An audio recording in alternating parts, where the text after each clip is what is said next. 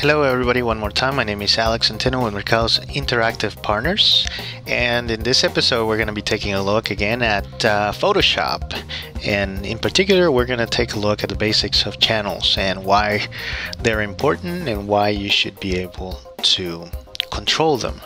Each image or each photo has channels, and they're composing the different qualities of the image, including the saturation, the lightness or detail, and of course the color of the different portions of your image. And so we're going to be taking a look at that so that we understand them, and they should give you a little bit of a better idea of how to use them and how to control them to manipulate your images to make them fantastic. But before we do that, let's take a look at our sponsor for today.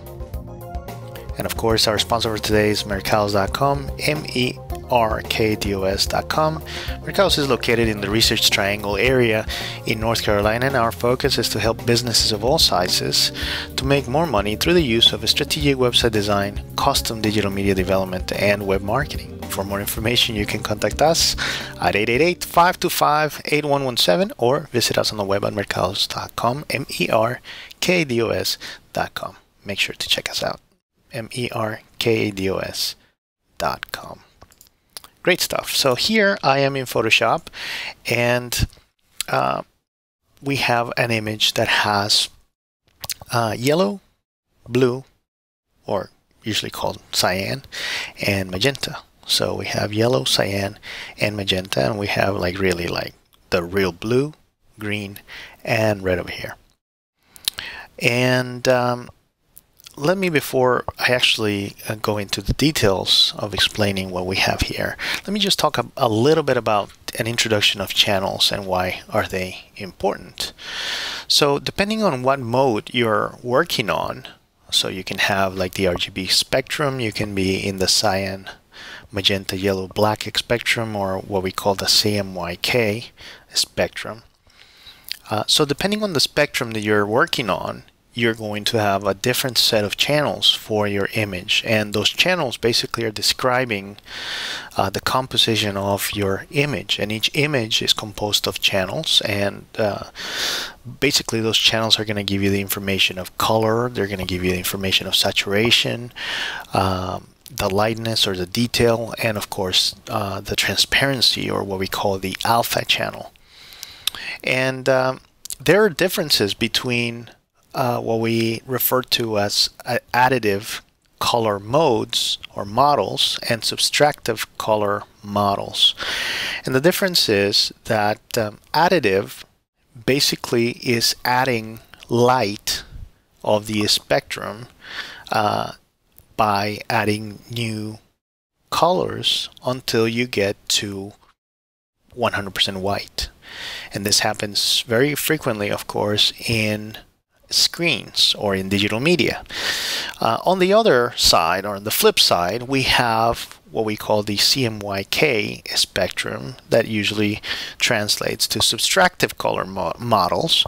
And the subtractive color model basically means that you're adding inks as opposed to light, and by adding ink you're eventually absorbing extra wavelengths until you end up with what supposedly should be 100% black, but of course because of the corruption of the ink, it actually doesn't end up being 100% black. It ends up being somewhat of a gray, and so of course that's why we add the extra ink of black so that we can get 100% black.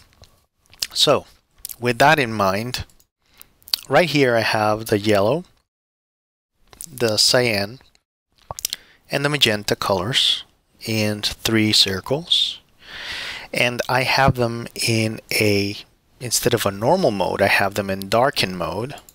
So you can see that by darkening each one of the circles, you're actually getting the subtractive color model, which is the green, the red, and the blue, or the RGB, right?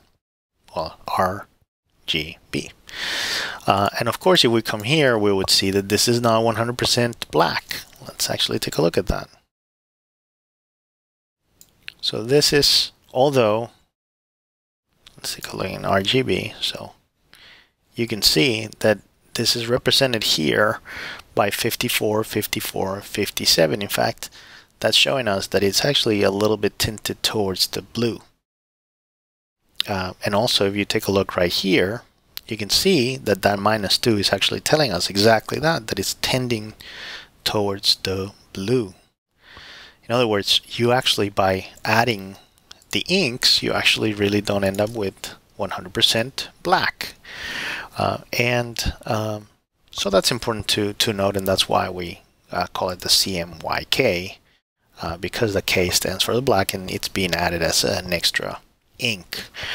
And we can transition in each one of the channels by doing Command 3, Command 4, Command 5, and Command 6. Let me show again. Command 3. And let me point out here that the black is representing the ink. So cyan is actually this 100% black, and then the absence of cyan is being represented by white. If I change to Command 4, the magenta is being represented by this black circle here.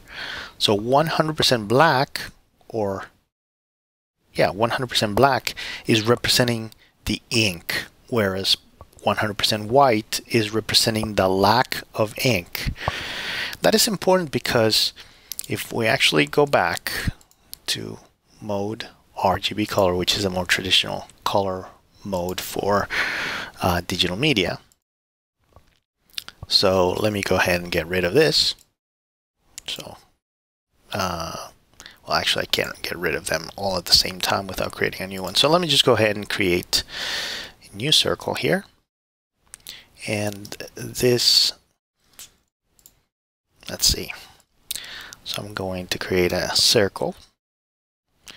And the circle is going to be 100% red. So to do so, to set it to 100% red, what I can do is come here and type 25500 in the RGB. So that one's 100% red, and now I can actually get rid of this one. So we can do that. So I have the red. Let me duplicate that red. I duplicate it by holding the Option key and dragging. I'm now going to change this one to 100% green. So I'm going to set this one to 0, 255 in the green. And duplicate it one more time. And I'm going to change this one to blue, 255. Alright, so we have the red, G for green, and B for blue, RGB. And if we change all this to, instead of darken, we change it to lighten, we should get, of course, here the magenta, combination of blue and red. We get the cyan, the combination of blue and green, and the combination of red and green, we get the yellow. And this should be 100% white. And if we take a look here at the bottom info panel here, we can see that indeed it shows us 255, 255, 255 in the RGB spectrum, and in the lightness AB channel, it's 100% light with no cast for the A or the B channel. A stands for green and red, B for blue and yellow. Great stuff. But if we take a look at the channels, we can see that now this has transitioned, not as before with the CMYK, but now the light is being represented by white, 100% white. So let me show you here. The red, which is this circle here, in the red channel is being represented by white as opposed to black, which was the one before. Same thing with the green. The green is being represented with white, absence of green with absolute black. And blue is represented here by the upper circle here in white, and the absence of blue by black here. Finally, let me go ahead and change this mode to lab color so that we take a look at this spectrum as well. So lightness, you can see that actually each one of the colors of the RGB spectrum actually have, like the RGB, they have different lightness amounts.